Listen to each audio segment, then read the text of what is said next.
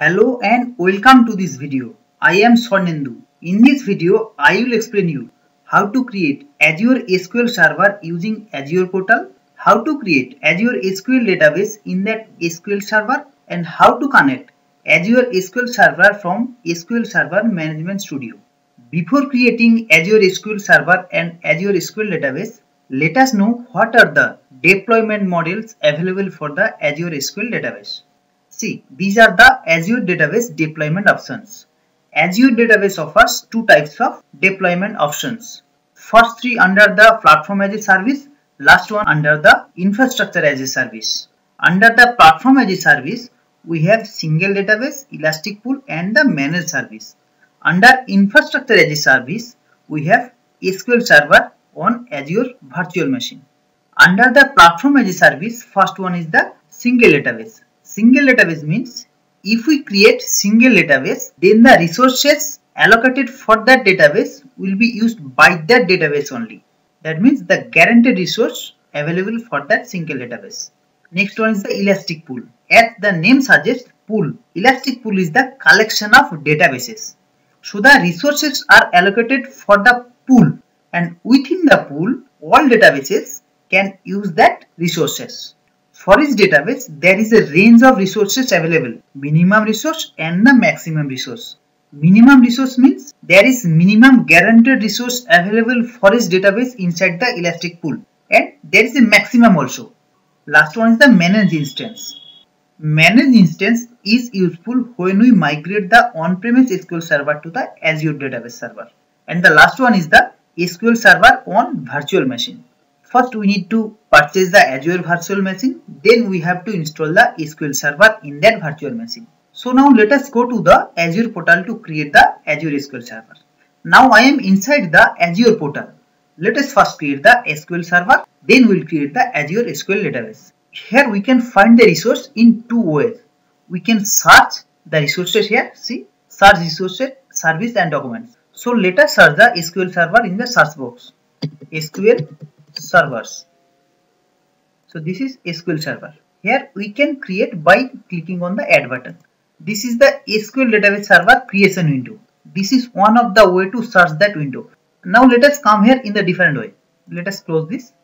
Here we can click on the all services. Under the all services we have databases. Under the database we have SQL Server. So now let us click add button to create the SQL Server. First we have to select the subscription. As I have the pay as you go, so I click that. Now let me click on the resource group, Azure Data Resource Group.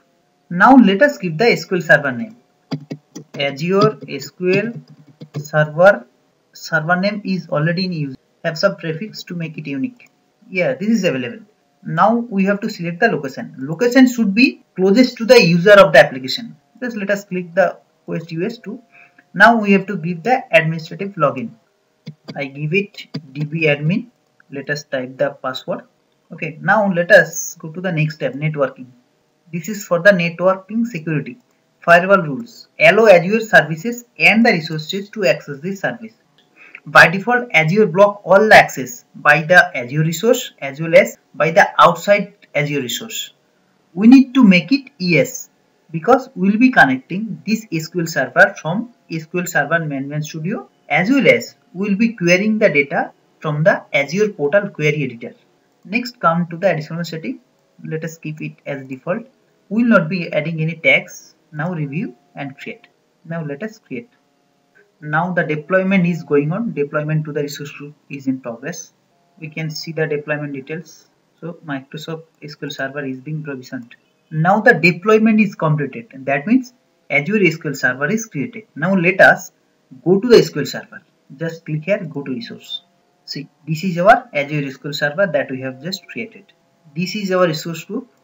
This is the location. This is admin name. This is SQL Server name. SQL Server name .database.windows.net. Here we have some option to create the database. First option is the create database. Create database option is to create the single database. Next one is the new elastic pool. This option is used to create the elastic pool. Now let us create the single database by clicking the create database button. This is create database window. Here subscription and the resource group is disabled. That means we will be creating our SQL database under these options, under this subscription and the resource that we cannot change. Here we have to give the database name. Let me give the database name as prod db234. See, the server is grey out, disabled, SQL Server 234 under OSTS location. So you are creating database prod db234 under pay as you go subscription in resource group this one and under this SQL Server.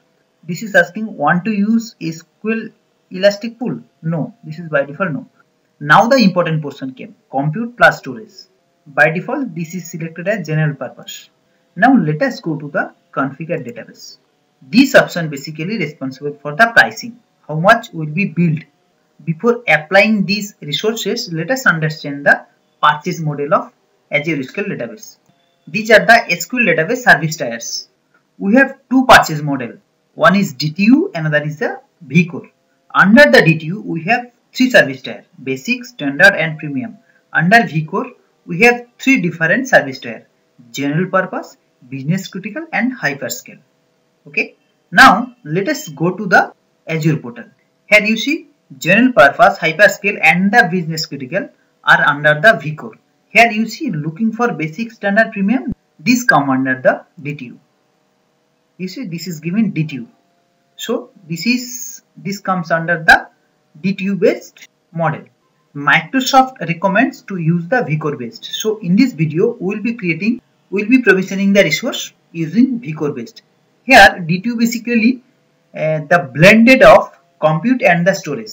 You see there is no option to allocate storage and the compute. I mean IO, CPU and memory. This is just pricing is based on the directly based on the number of DTU. This DTU is consist of compute, memory and the IO, CPU. Now let us go to the vCore. Under the vCore, let us create the database using the general purpose service tier. Here there are two options. One is provision, another is the serverless. Under the provision option, compute resources are pre-allocated. So storage, CPU, IO, everything is allocated upfront. So that will be built irrespective of you use or not. This is the provision is selected. Here the pricing thing, cost summary. Cost summary is what is? Cost per vCore. vCore means for the compute. See, there is 2 is selected here. See, 2 is selected here. So that's why vCore selected is multiple of 2. And the pricing is this one. And the cost per GB, I mean the storage. And here I have selected storage as 1 GB. So that's why it is multiple of 1.3. Now let us make it 4 GB. You see, that's why this is multiple of 1.3, 5.2. So now let us check the serverless. You see, in case of serverless, there is maximum core and the minimum core. That means there is a range. Here they have written it. Compute resources are auto scaled.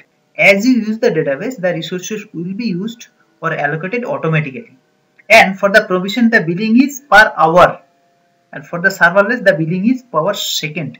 Bill per second. You see, here the cost summary is cost per GB 7.6 and the maximum storage is 5.2.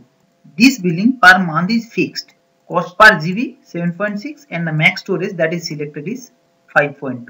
So we have to pay the storage price. But compute cost depends how you use. More you use, more bill will be there.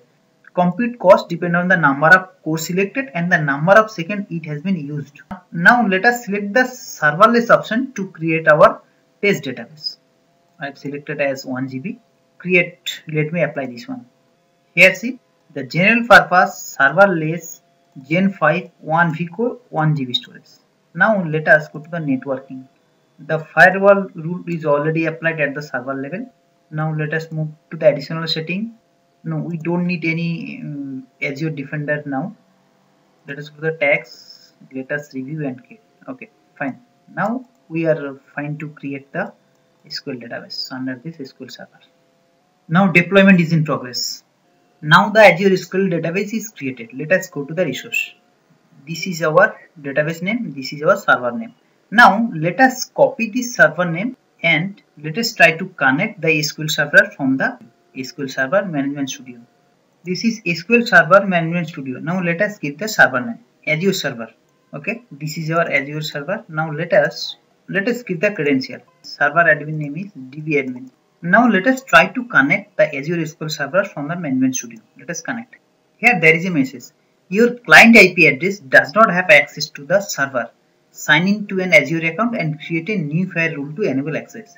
Show the client IP address. That means my system IP address does not have access to the Azure SQL Server. As I said earlier, by default Azure block all the access by the Azure service as well as by the outside Azure service.